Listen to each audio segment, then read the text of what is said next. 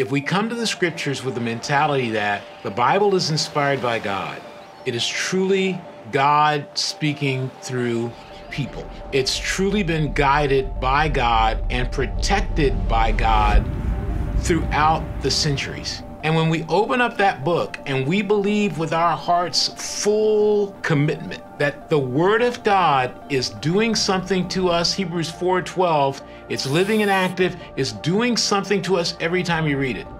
And that the intent of God's love, because God loves us, the intent of God's belief in us, because God believes in us, the intent of God's faith in us being able to fulfill the destiny He's given us, these things will allow us to live a life of impact.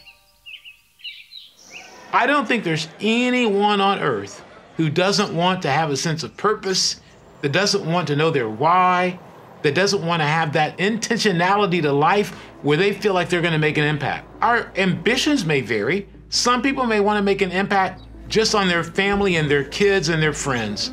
Some people may want to make an impact on their high school or their middle school. Some people may want to make an impact at their college, or some may make an impact in a particular cause that they have that's unique to them because they grew up in poverty, or they grew up amidst a lot of racism, or they grew up where women were not allowed to have a lot of opportunity. But no matter who we are, we're all looking for a way to make an impact. And it's important to know this, that whatever God has planted in your heart as a way to make impact, your and my greatest impact will be made when we bring the gospel to people. And the gospel is basically, in a nutshell, Jesus dying on a cross, giving up His life, being resurrected so that all of our sins could be forgiven and we could take hold of a destiny that God has been keeping for us. It's a destiny that's about purpose, it's a destiny about sacrifice, and it's a destiny about changing the lives of those around us as our life is changed. And that's why I want to talk about Jesus for a minute and about how He had a life of impact.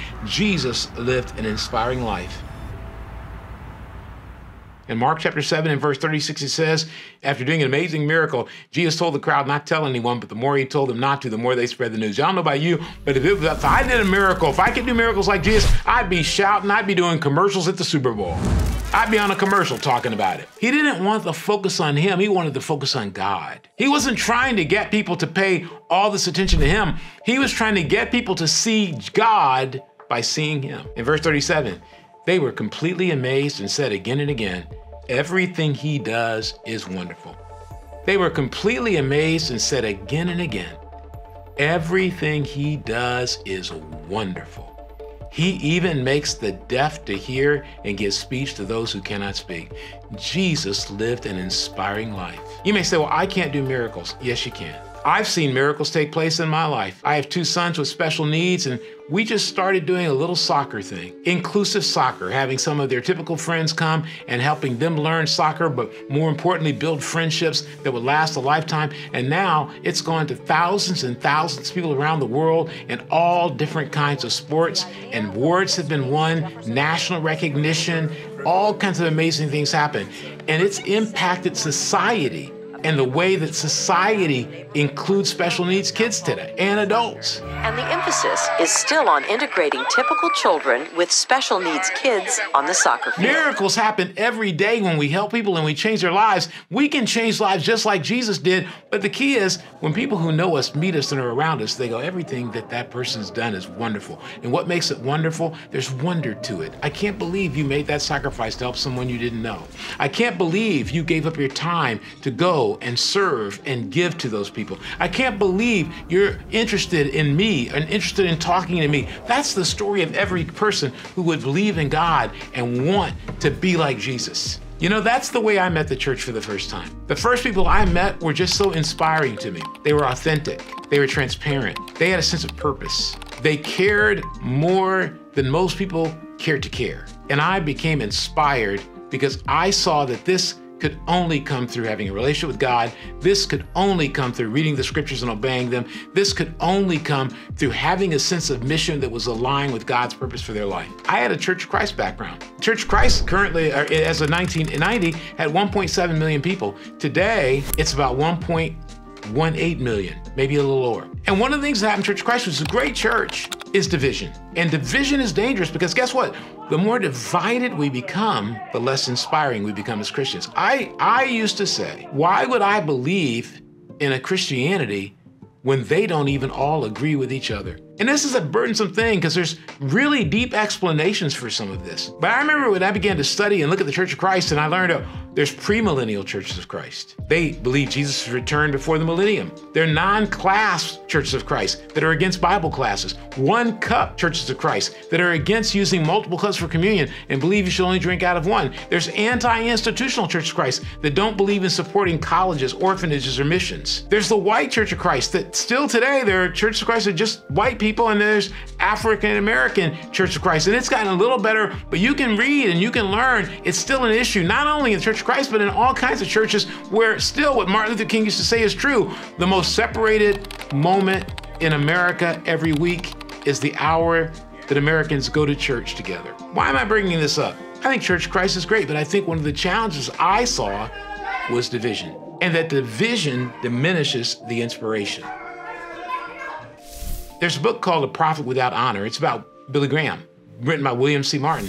And Billy Graham speaks about all of churches. And he points out the danger of this division thing. In his keynote address, which some associates have characterized as the most carefully crafted presentation of his career, Graham observed that the decline of evangelism in liberal churches could be traced to three primary causes. When we live an inspiring life, we're essentially being evangelistic. We're reaching out to a world that needs hope, and we're giving it to them. We're reaching out to a world that needs purpose, and we're giving it to them. We're reaching out to a world that needs love, and we're giving it to them. We're reaching out to a world that needs faith, and we're giving it to them. As people are bombarded on social media and television and all kinds of streaming media with negative images and negative thoughts, they get depressed, they get discouraged, they get down, they get defeated. I know I get that way. And we need someone and something to come into our life, and that's evangelism. We talked about that in previous episodes, that it's okay to be someone who's out there trying to take good and God into a world that's dark and discouraging. But Billy Graham writes and says, I've seen three primary causes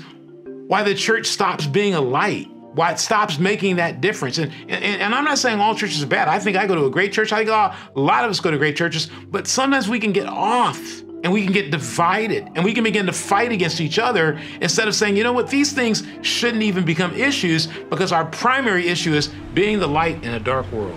What were the three primary causes Graham talked about? He goes on, same book, the loss of confidence in the Bible and thus in the authority of the gospel message, preoccupation with social and political problems, particularly at the leadership levels of denominations and interchurch agencies, and greater concern with an artificial organizational unity, with unity that develops naturally around a common task, specifically evangelism. And so if I've confused you or myself, let me run them down. Three reasons, the three key reasons why the church stops being an inspiration, why it stops being evangelistic.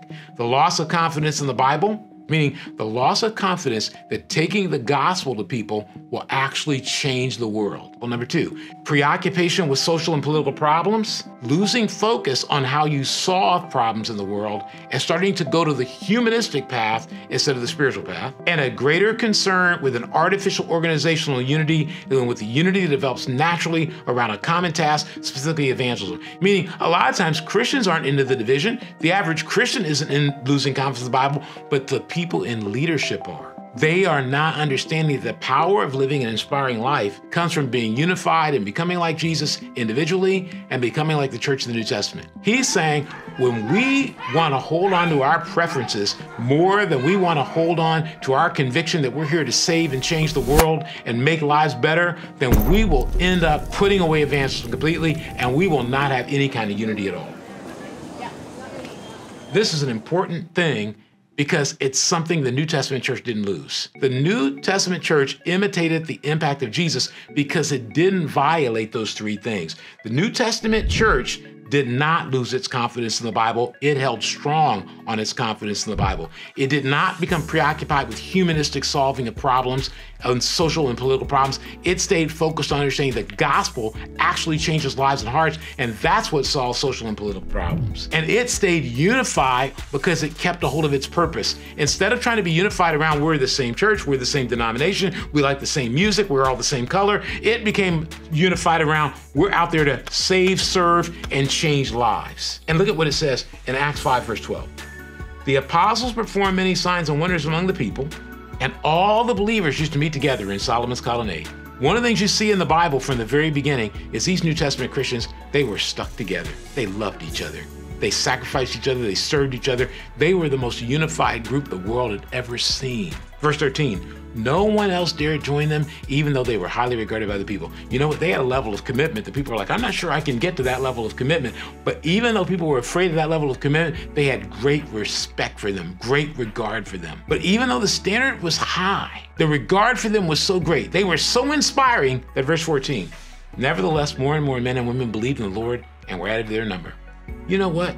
God's church should be growing and thriving because it's inspiring. Jesus was inspiring, the New Testament church was inspiring, and we should be inspiring, and we should do away with anything that keeps us from being inspiring, including losing our heart for inspiration through evangelism. That's been One Quick Thought.